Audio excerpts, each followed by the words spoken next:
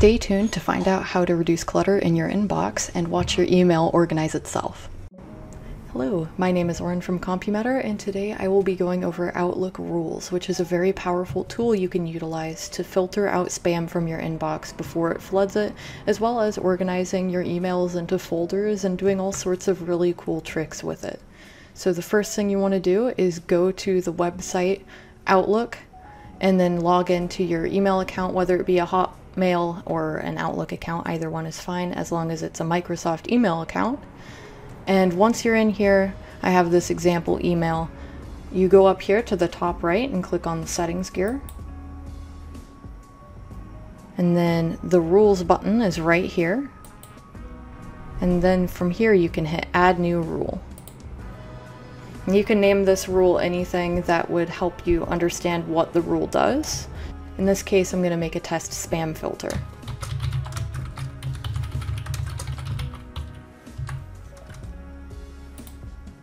Right, and then we're going to add a condition by clicking, and say I was getting a spam email regularly and it was sent from a variety of different email addresses, so I couldn't just block the sender, but they had a very familiar subject line that always said free download.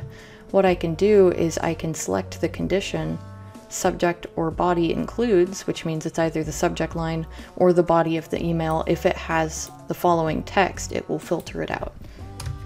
So I don't want any emails coming through that have the following text in it. And then from there, what I can do is I can add an action.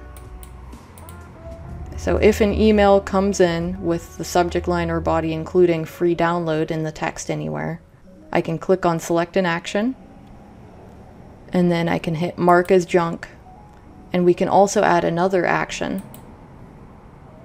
Click on that and hit delete if you wanted it to go straight to your trash and also be marked as junk. Now if you had an exception to this rule, say a friend on occasion sent you something that said free download in it, you can click on that, select an exception, and then you can hit the from button and put in an email address. So I'll just put in an example here. And then if you wanted to run the rule right now, say your inbox was already flooded with a ton of these, you can check this box here and hit save. And when it's done, any emails in the future that come in with that text will be sorted and organized, marked as junk, and put into the trash. And any current emails that you have will also be deleted. Alright, now that that's created, let's give it a try. Alright, so here's my example email that I'm going to send to myself. It has the forbidden text in here that the filter should pick up on, or the rule in this case, and then do the following steps. So I got this email and I'm going to send it. It might take a moment. And then I'll notice that there is a new item in my junk email as well as my deleted items. So if I click over here, it did not go to my inbox, but it instead was filtered directly to the trash.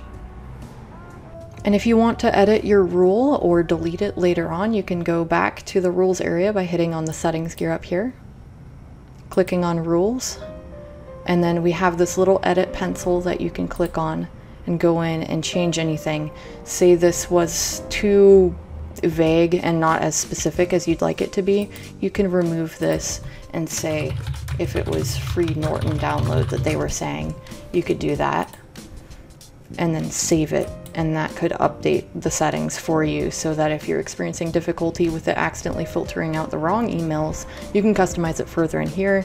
And furthermore, you can just delete the whole rule by clicking this button and hitting OK. One more benefit of using this rule trick is organizing it automatically into folders. You can click on add a new rule here. And I'll call this one as an example folder sort. And you can say subject includes bank. If the subject includes bank, then I could have the action be move to, select a folder, and we can make a new test folder for this example, and we can call it banking. Save, And then we can save this here. And this will not only make this rule, but it will create a new folder for us to use for the purpose of organization right over here. Now if I make another test email, send that off, you'll notice it populate right over to your banking folder here. Now the one downside to that is it doesn't show up in your inbox, so you might want to customize that further, but as you can see, it really helps with your organization and keeping your inbox clean.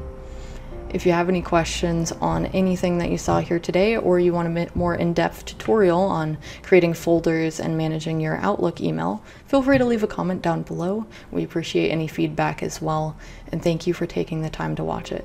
Have a great rest of your day. Take care.